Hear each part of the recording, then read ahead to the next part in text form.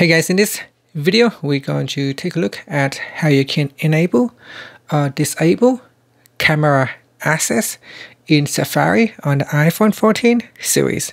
First, let's go back to the home screen by swiping up at the bottom of the screen. And on the home screen, tap on Settings. In the Settings page, scroll down and tap on Safari. Next, we scroll down and tap on Camera. In here, you can choose Ask or Allowed to turn on camera access, or if you want to turn off camera access, you can select Denied, and the website will not be able to access your camera. And that's it.